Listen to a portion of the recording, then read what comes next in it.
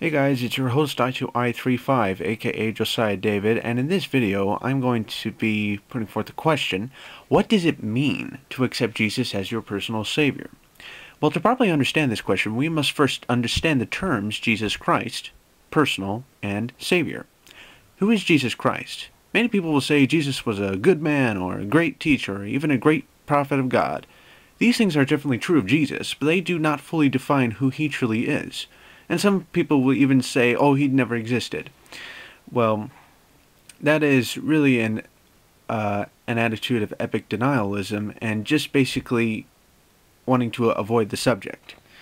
But the Bible tells us that Jesus is God in the flesh, God in human form. God came to earth to teach us, heal us, correct us, forgive us, and die for us. Jesus Christ is God, the Creator, the Sovereign Lord. Have you accepted this Jesus?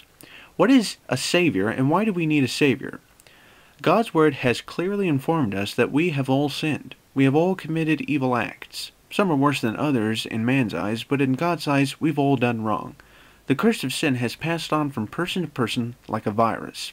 As a result of our sin, we deserve God's judgment. The only just punishment for sins committed against an infinite and eternal God is an infinite punishment. God hates sin and will not allow it in His presence. That is why we need a Savior.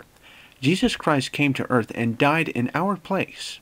Jesus' death was an infinite payment for our sins. Jesus died to pay the penalty for our sins. Jesus paid the price so that we would not have to. And since God could not look upon sin, that's why the clouds darkened over when Jesus was crucified. Jesus' victorious resurrection from the dead proved that His death was sufficient to pay the penalty for our sins.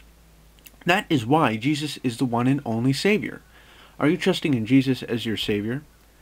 But is Jesus your personal Savior?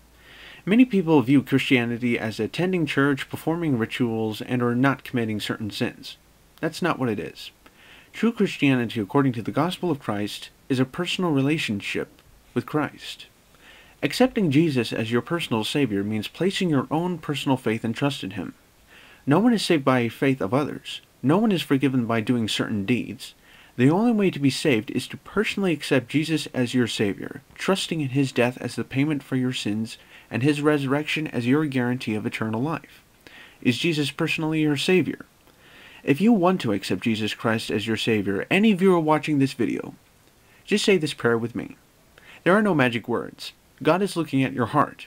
And by heart, I mean another figure for your soul. It is not the literal organ that pumps blood around your body. But if you could just say this and mean it, God will forgive you. Just say, Lord, I realize that I am a sinner and need forgiveness. I believe Christ died for me and rose from the dead. Jesus, I now repent. I am willing to turn from sin. Please, come into my heart. I trust you alone for my salvation.